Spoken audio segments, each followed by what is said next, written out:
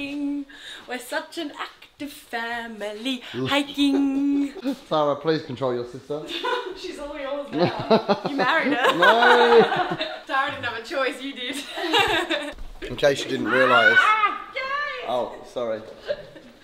In case you didn't realise, we're going hiking. And apparently we are going hiking 8 kilometres towards the moon. Towards the moon? Up. Up a mountain. Baby, you have to press down, not up. Oh. Is that right, Tara? 8 kilometres up? 8.8. It's 7 AM and that's what the family has decided to do for Mother's Day. Good morning, good morning. Mother's Day! This is going in the back. Everyone's dressed so sportily and I'm just like ready for my day like normal. She's got her German, her Deutschland Fußballbund jacket on. Very good. I like it too, it looks good, doesn't it? Deutschland represent.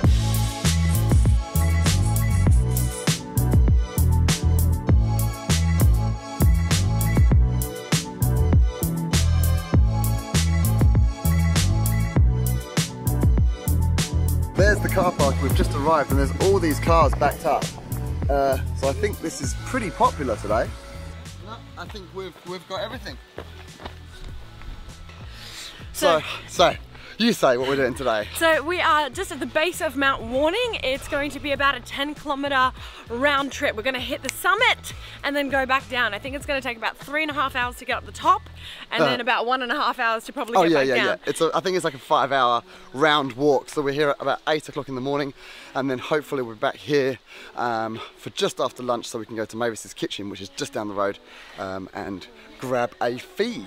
Then we're going to reward ourselves with a huge lunch, including apple crumbles and all sorts of delicious things. My first piece of advice for anyone coming to this walk is if you can, go to the bathroom before you arrive, because that is a composting toilet. I've never experienced one of those before. Kane just purposely peered down it. I didn't know what it was. I opened the lid of the toilet and it was like really cavernous. I was like, whoa, that's crazy. And then I looked in and I got this whoosh of like everyone's Oh no, he came out like dry reaching. I feel like I've lost a lot of colour in my face. But apart from that, this is a great hike so far. Well, we haven't started yet. I love it. This incline is as much as I want to go. We have two options, the 9-kilometre walk or the 150-metre walk. We're doing this one, baby. Summit track. Grade hard, steep ascent. With many steps. So Tara is basically a professional hiker. Definitely wouldn't go that far. What have you climbed? Everest Base Camp. Everest. Machu Picchu.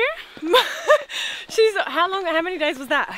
Machu Picchu was 4, 5. 5 days. Everest was 13. Look at her shoes. What? She's so prepared. 13 days? Yeah. And we're worried about like 5 hours. My motivation to get to the top is because I want to take my drone out and fly it, because the view around here is incredible. So I'm just going to keep on going. Yeah. I'm not stopping. Keep on keeping on. I just want to reiterate, this is about a 10-minute check-in. Everybody is already puffing quite heavily. So yeah. Yeah, we're probably gonna have to stop and eat some widgety grubs. Yeah, we're gonna have to set up base camp. Can you make fire? I reckon I could. From twigs? Yeah, easy. Perfect. How you doing, baby? If I faint at any moment in this thing, make sure you film it. Because that's going to be my clickbait. So not actually help you, just film it? Film it and then help me. Like put the camera down and then come tend to me. Right, you said it. This might be a hashtag emotional vlog. Alright, I think we're going to get to some deep-rooted emotional feelings here. Yeah, I feel like I could cry in like an hour. About an hour and a half into this, I'll probably like just start tearing up. Starts sobbing. Meanwhile, Tara is up there setting the pace for everyone. Yeah, how on earth is a helicopter supposed to stop here? That's how they've chopped that tree off. Are you kidding me? For access. So this is supposed to be a helipad in case something goes wrong with people, they can get rescued. But how on earth can a helicopter stop on this little thing? No, I reckon the helicopter comes in. Being a professional drone pilot slash helicopter pilot, my professional opinion is that the chopper, as we call it in the industry, is very small. Comes in, probably hovers here, probably doesn't actually land. Really? I would say this is the foot pad for you to go into the chopper. Oh my gosh, that's terrifying. Imagine if you twisted your ankle and then you had to basically jump into a flying chopper. All right, here is where we are. Checkpoint number 1. We are 1.2 kilometers from the car park. We have 3.2 to go. Everybody keen, everybody ready, everybody pumped? Woohoo! Baby! Let's go.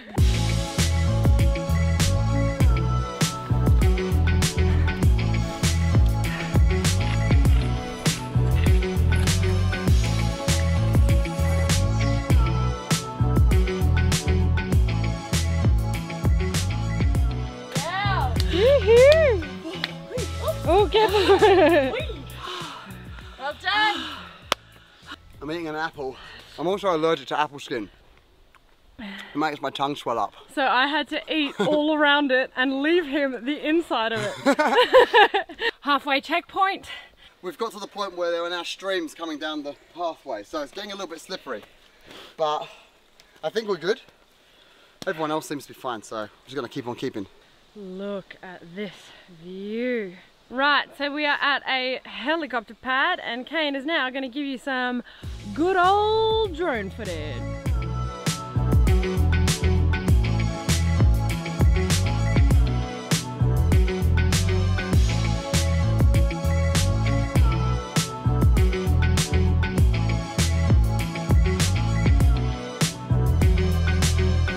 Mum is killing it up this hill. Look at this.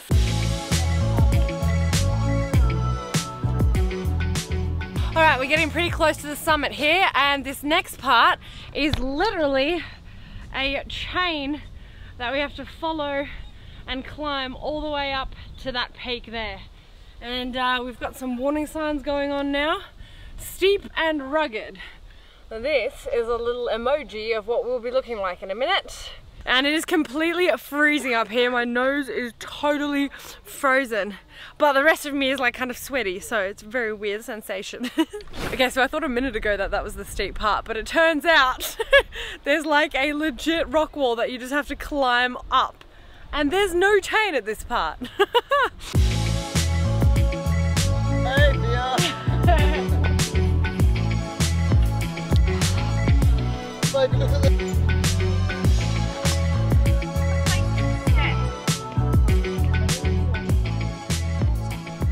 Alright, we have made it to the summit. We are at the top. How are you feeling, baby? I think the hardest part is rationing a bottle of water when you don't know how long the climb is. Yeah. So I had a little bit saved just as like kind of my last drop, but I drank the water way too early. That was my problem, I think. But I feel good. Good work. I've made it, so that's the main thing. Yeah, that was a big incline towards the end there. It was like literally rock climbing. Like you had to have your whole body down. I actually had to pack this camera away because I couldn't climb up holding the camera because this thing's pretty heavy. So, and I didn't want to smash it against a rock. So we didn't actually get to film the most extreme part of this morning, but I'm going to show you this incredible view. I am so proud of you. High five. Ready? Tara, head in. Oh. We're just gonna lay on the floor because this is all we can achieve. How do I zoom out on this? Here we go.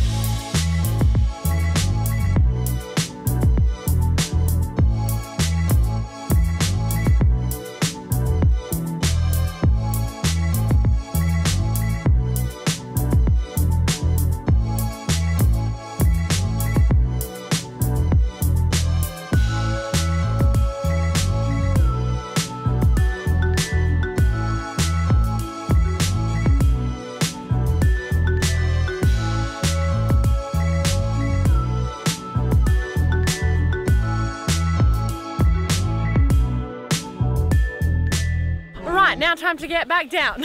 So this is where we've come for lunch. Look at how beautiful this is. Ultimate Mother's Day experience. thank goodness we got this table. There was a serious... You know what? The booking was at 1:15. He just said. Past. Yeah. No way. Okay. And now it's 10:02. We've got the Mother's Day present. We've got Pia and Tara. We are missing a mother. Still coming down the mountain. She's literally still coming down the mountain. But She'll be coming down the mountain when she comes. We are the worst children. Check out how beautiful this property is. Everywhere, like this is our seat right here, and here is like a gorgeous, I think it's an orange tree, and they're just everywhere. Do you guys want to see what we got her? We got her Waterford Crystal like champagne coupes. Are they called coupes or coupes? Coops. Coupes. Also, I don't know what happened, but we have gained 1,400 subscribers in the last 70 hours, so thanks. Oh, serious? Yeah. Sweet, thanks guys. Welcome, welcome, welcome.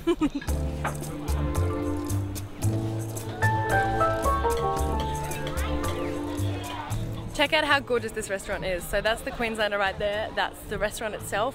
And then it's set on this beautiful hinterland property. So there's a lot of greenery all around here. You've got families having like picnics, you've got a bunch of different fruit trees, and look how much that is blooming. There's fruit everywhere. And the food is also amazing, so I'm very, very excited for them to get here so that we can start to eat.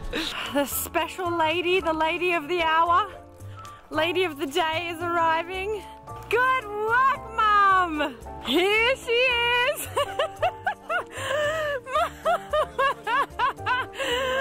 Oh, I'm so proud of you! Well done! You nailed it! How good! Now we need to go and eat really quickly. Oh, thank you. It's like the ones from our wedding.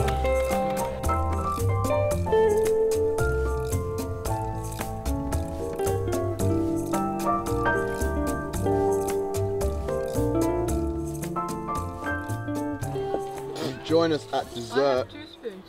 We have profiteroles and what are these things called? Pavlova, like meringue. It's very Australian dessert. Sugar meringue with some cream, with some fresh fruit and passion fruit on there. It is good. I've tasted it already. Aussie. It's very, very nice. It's right up your alley, actually. It is 7:48 in the evening and we are literally ready for bed. We are so exhausted from today, but it was an absolutely beautiful day spent with family and Mum. Had a great time. So we'll see you guys in the next video.